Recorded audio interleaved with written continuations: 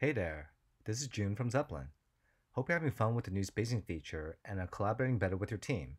Today, let's go over some spacing pro tips. Tip number 1, local versus global style guides.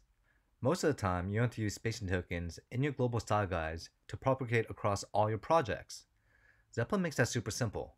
Let's go over to a workspace level and we can hit the style guide button on the top, and here in your style guides, you can set your global style tokens for all your projects. Sometimes you may have another set of spacing for a different project within your workspace. You can do that pretty easily in Zeplin. Let's go over to my web project.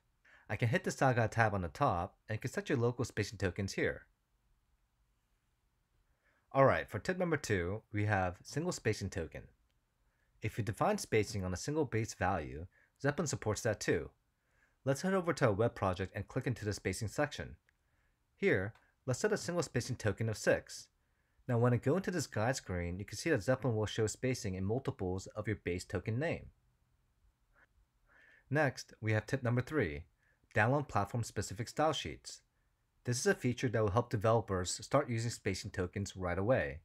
When I go over to this extensions panel on the right, you can download a platform-specific style sheet that is tailored to your project.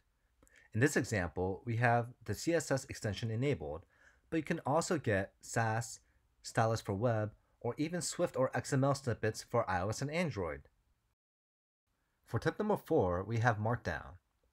Markdown makes it easy and clean to share all types of documentation, and Zeplin fully supports Markdown in the spacing description section.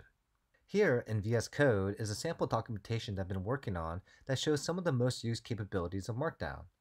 Now I can simply copy this and paste it in the description section.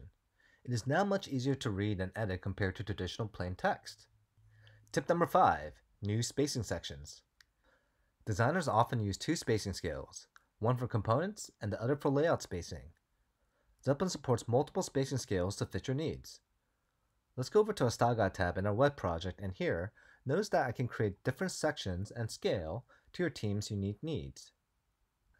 And lastly, we have tip number 6, colors. On the spacing page, if you click on the color boxes, you'll also have the option to change the overlay color that provide the best color palette for your designs. One popular use case that we have already seen is setting the spacing section to one color and the layout in another. Now when I go back into the guide screen, you can easily see what is layout and what is spacing. Hope you found this helpful. Please let us know any feedback on spacing in the comments below. Take care and see you in the next video.